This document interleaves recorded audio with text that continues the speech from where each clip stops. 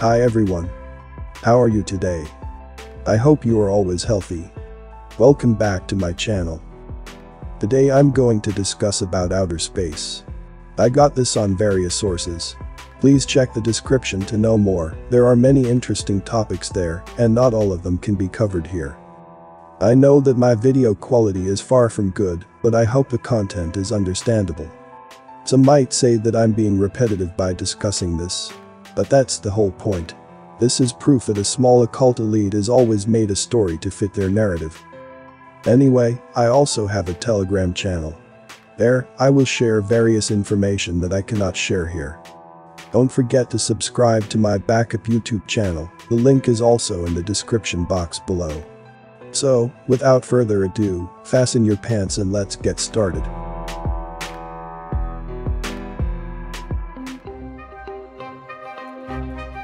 If you think that nothing is happening, then you have not been paying attention. I believe that global events will continue to accelerate during the months ahead, but meanwhile, most of the general population is still assuming that things will eventually return to normal somehow. Anyway, reported by dailymail.co.uk on Monday, NASA rammed a spacecraft into an asteroid for the first time in history in order to see if it could alter the trajectory of the giant space rock. NASA's DART mission slammed into Dimorphos, a smaller space rock circling a larger asteroid called Didymos, to see if it could throw off the orbit of a potential future asteroid that was threatening life on Earth. Scientists will be watching the Didymos system closely to see how much Dimorphos' orbit actually changed. Those results won't come for at least another 2 months.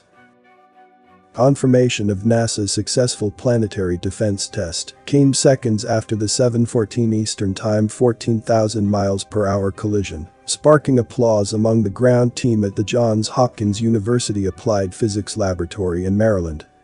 Impact success. NASA tweeted after the DART spacecraft collided with the 560-foot asteroid, around 6.7 million miles away from Earth.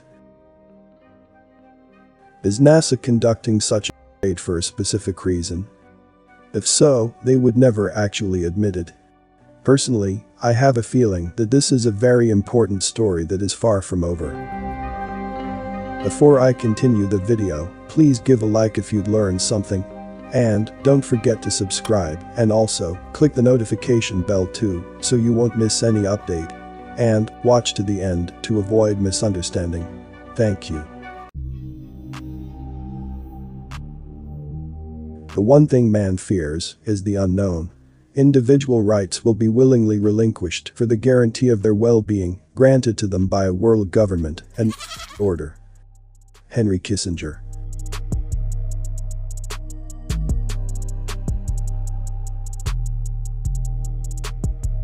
I don't watch the mainstream news. I prefer to maintain my sanity.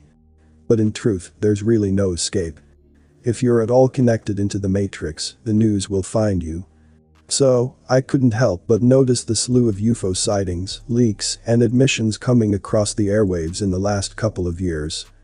This trend has definitely ramped up in just the past few months with some amazing footage released by the military, who claim to not know what they are or where they come from. Now, if you've been watching and paying attention as long as I have on this subject, it's hard to get excited about these revelations.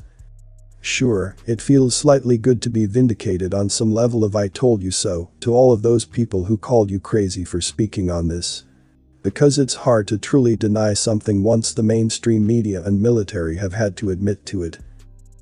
On the other hand, however, drawing from my experience with government secrecy and my intuition, it is glaringly obvious that there is another agenda at play here. Given recent history, and where we are in the state of the world right now, I am concerned about what this agenda may be, and where we could be going from here.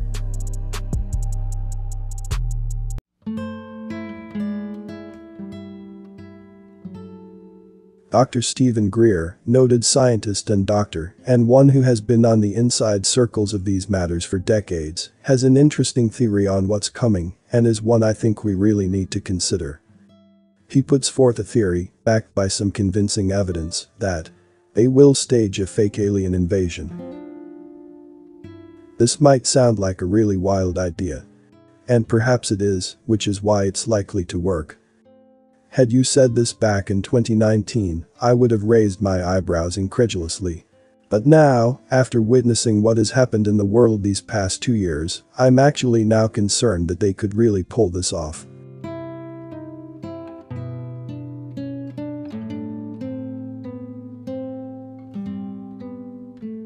According to Dr. Greer, this false flag alien takeover has been 75 years in the making. False flag UFO sightings began in the 1950s and have continued to this day. The technology that they have is many years beyond what we see in the public. They have developed aircrafts and systems that would seem alien to most people, perhaps Tesla's technology. Thus, they have the ability to stage false flag sightings with incredible technology that would absolutely seem extraterrestrial.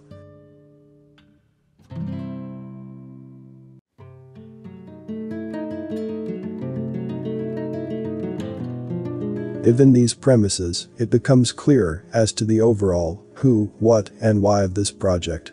As quoted by Henry Kissinger, a perceived threat as ominous and gigantic as an invasion by beings from other worlds would create such fear and panic that the world's population would give these groups every last bit of our freedom in exchange for the illusion of safety and security. You only have to go back to 1938 and revisit what happened when Orson Welles broadcast War of the Worlds live on radio and the panic that ensued. Now in 2022, given the technology available and the incredible power of big tech to control information, one can truly imagine the scale, scope, and possibility of such an undertaking.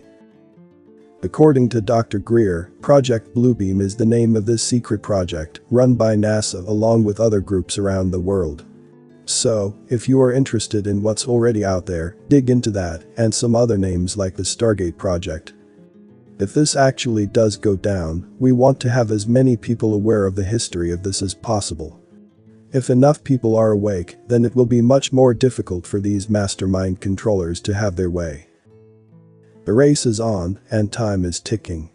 Now, more than ever, it's so important to have control of your own thoughts, feelings, perceptions, and to have trusted sources of information. What do you think about this video? Please like and share this video if you like it, so that more people are aware of what is happening in this world. Before I end this video, let's say thank you to everyone who took the time and energy to research this. They have done a lot for us all. Please subscribe to watch the next upcoming videos. Thank you for watching the video until the end. I hope this information is useful for all of us. See you in the next video.